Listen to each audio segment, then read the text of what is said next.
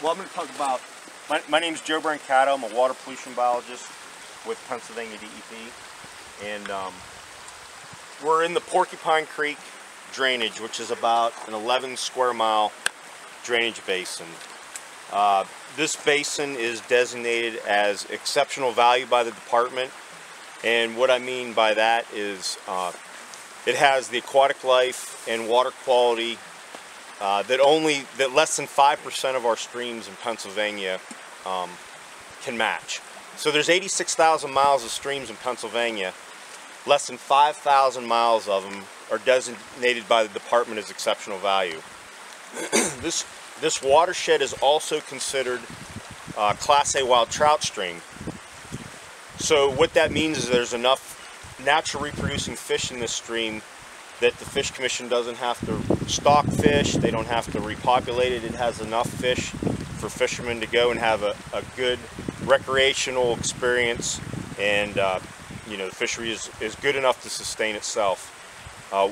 One of the extremely unique things about this watershed that's unlike any other watershed in Pennsylvania is that it has all three species of fish that occur in Pennsylvania, and they all reproduce. It has our native brook trout, it has wild reproducing brown trout, and something that's extremely unique in Pennsylvania, it has wild reproducing rainbow trout. So over about 20 miles of stream in this watershed, out of only less than 40 miles in the entire state, have wild reproducing rainbow trout. Okay, so this is the longest continuous stretch of wild rainbow reproducing area in Pennsylvania. So what this does, all these culverts, before fish could not move from this area upstream. So when fish are reproducing in the fall, you know, they couldn't get anywhere past here. And a lot of times fish will move upstream to reproduce in the fall. And so all these culverts opened up another 4 miles of the already 20 miles of stream where wild reproducing trout live. So that's a huge, you know, with less than 40 miles of wild reproducing rainbow fisheries in Pennsylvania, that's a huge boost.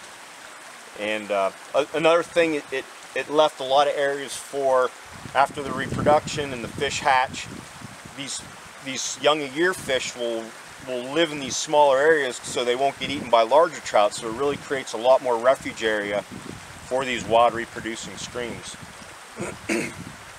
And I just want to say that I actually did when I was a graduate student at Clarion University 27 years ago, I did my graduate research on this entire watershed, which included the Hemlock Creek watershed, which Porcupine Creek drains into. And at the time, the land was owned by President Oil Company, but it was being sold, and the Western Pennsylvania Conservancy had bought this land, and with the intent to turn it over to the Pennsylvania Game Commission. And something happened, and it never got done. But at the time, it was Endeavor Lumber Company which bought the land, and the agreement, from what I understand, was it was going to be open to public hunting and fishing for the public forever. Am I correct on that? Yeah. So it's all this land, even though it's all private, it's open to public hunting and fishing in perpetuity. So there's still a conservation easement with the WPC. Okay, so we have a conservation easement with the Western Pennsylvania Conservancy. So I mean, it's really a unique partnership.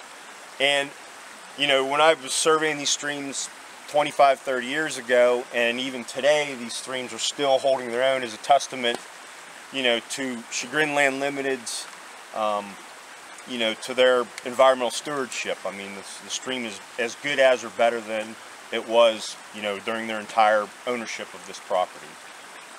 So, Red Horse Environmental, and he is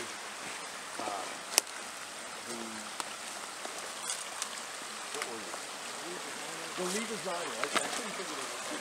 Lead designer. Lead designer of all the culverts.